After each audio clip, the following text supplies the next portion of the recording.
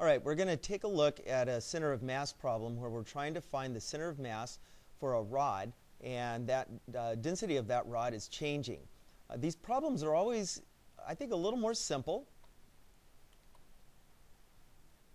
when you have a rod of uniform density. And if you choose one end to be 0, and you got the rod of length L, as long as there's uniform density, it's pretty easy. You have a gut level feel right where that center of mass is going to be, in the middle of the rod. And the problem we had on a little multiple choice test was asking about the center of mass on a rod, and the density of that rod changed as you went from one end all the way out to the full length.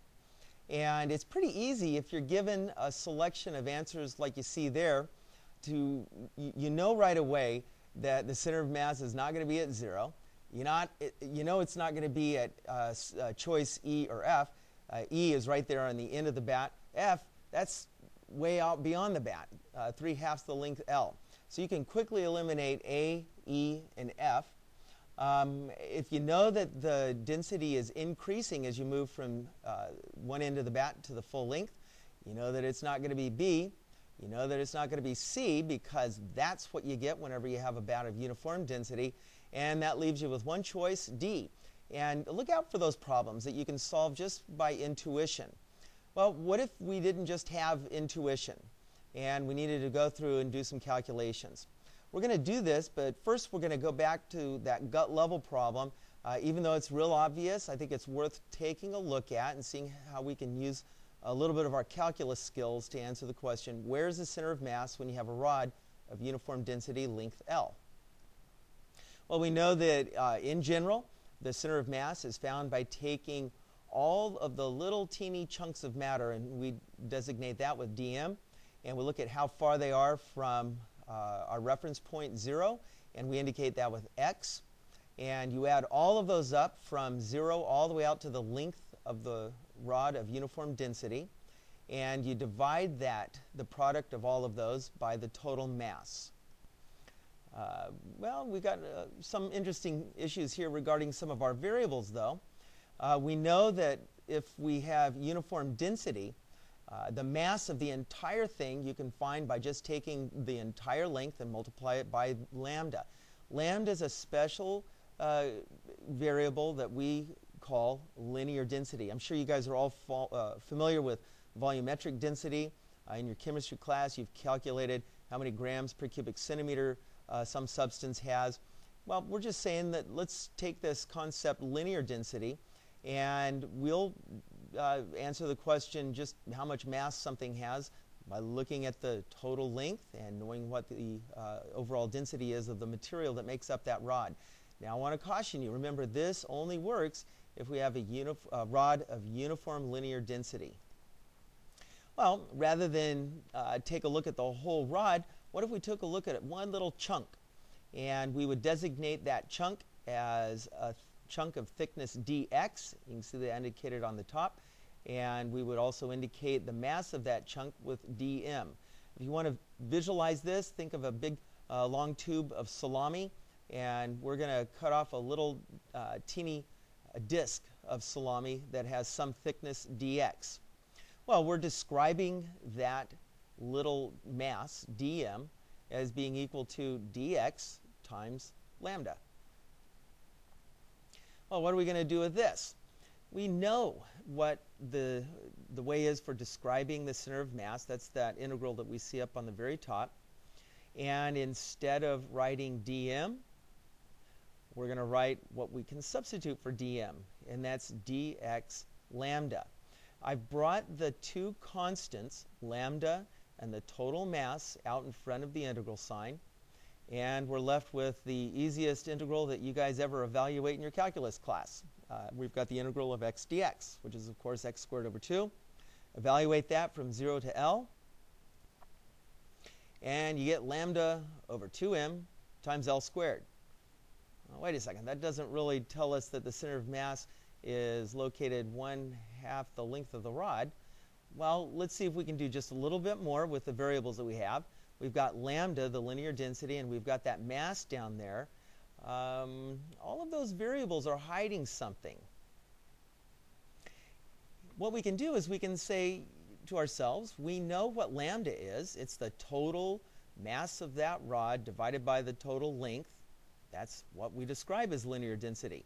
And we're dividing that by 2m times L squared, which reduces down to L over 2. We've located the center of mass for that rod of uniform density as being placed right at 1/2 its length.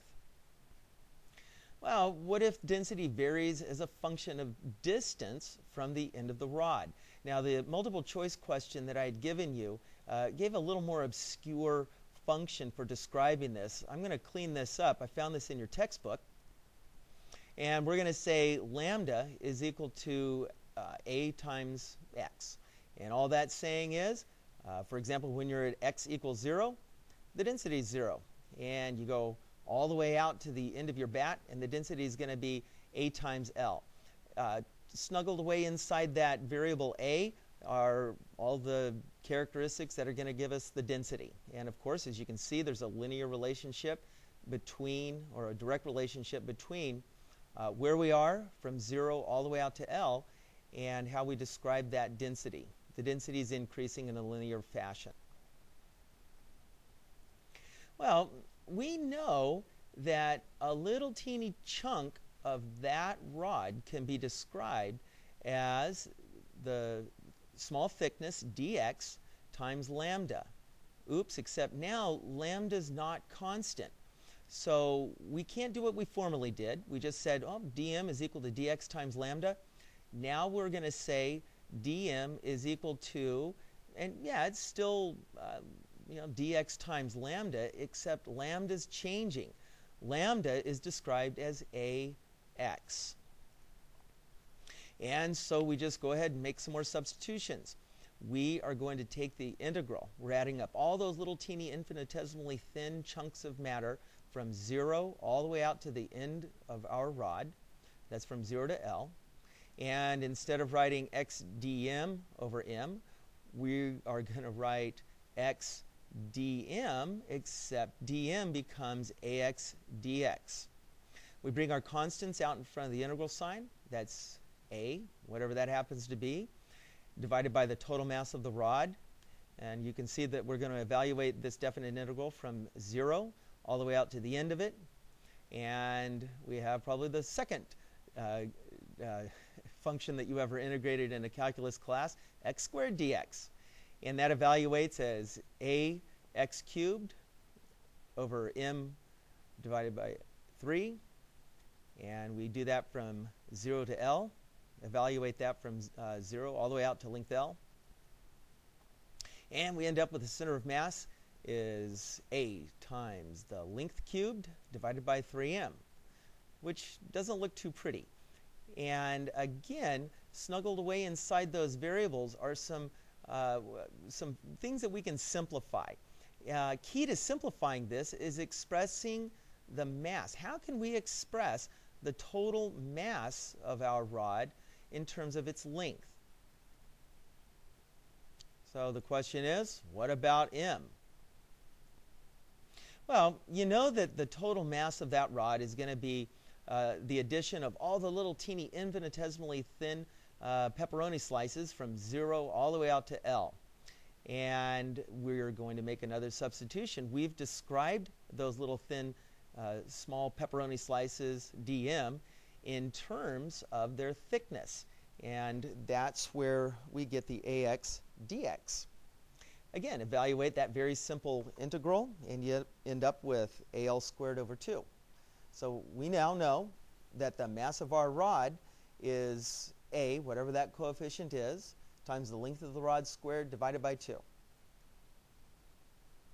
Well, now we make another substitution. We formerly had calculated that the center of mass was al cubed over 3m. Well, let's substitute for m what we now know m to be in terms of the length. So we end up with 2/3 L. And we locate the center of mass up on that top drawing with that little red dot. I've tried to illustrate the idea of increasing density by increasing the density of the shading. I hope that helps you out, and it's good to have a gut level understanding of what the answers are. We also need to learn how to apply our calculus skills to some of these physics problems as well. This is a great example of applying some real simple calculus skills to a simple little physics problem.